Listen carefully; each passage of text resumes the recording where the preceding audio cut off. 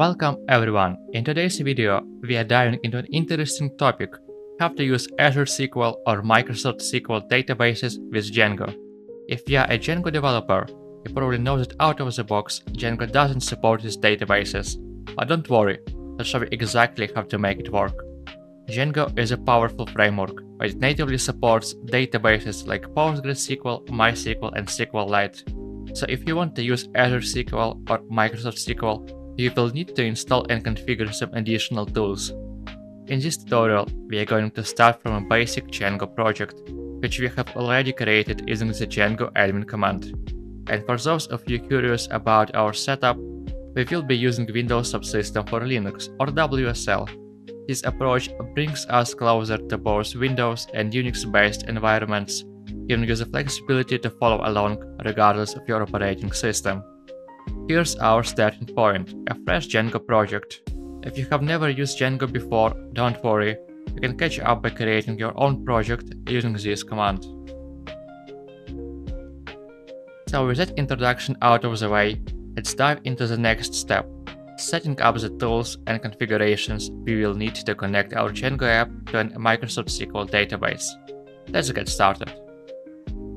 Alright, now that we have our Django project set up, the first thing we need is a tool that enables Django to communicate with a Microsoft SQL database.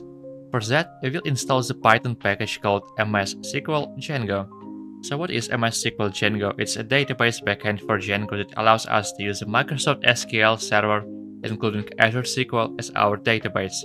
This package is officially maintained by Microsoft, which means it's reliable and well integrated into the ecosystem. To install it, simply run this command in your terminal.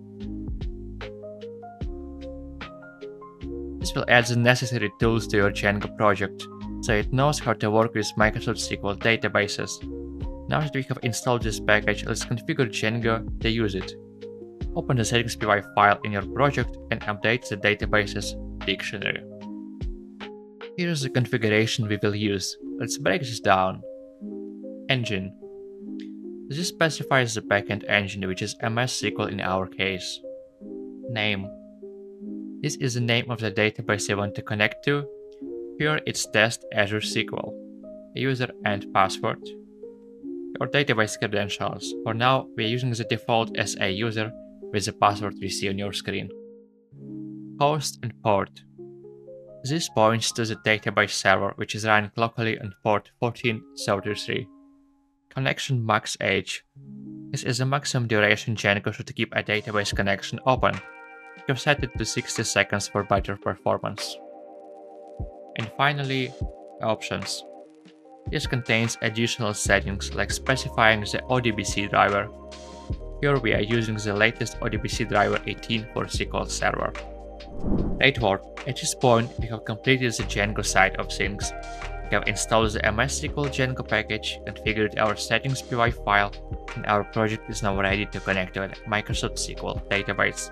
But there's one more thing we need to do before everything works smoothly. We still need to install the ODBC driver that will handle the communication between Django and the MS SQL database. Without it, our setup won't be able to make the actual database connection. In the next chapter, we'll show you how to install and configure the ODBC driver so we can fully connect our Django app to the Microsoft SQL database. Let's get to it. Now that we have configured Django to use Microsoft SQL, it's time to install the ODBC driver. This is a critical piece because it's what allows our Django application to communicate with the Microsoft SQL database. We will be following Microsoft official guide for installing the ODBC driver on Linux. Since we are using Ubuntu in WSL, we'll focus on that specific part of the guide.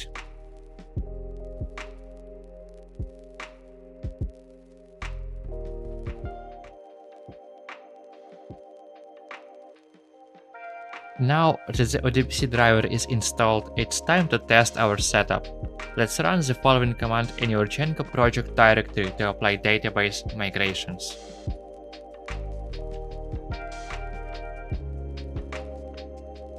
If you see something like this, congratulations! Your Django project is now successfully connected to the Microsoft SQL database. To wrap things up, let's quickly recap what we have done today. We started by setting up a basic Django project.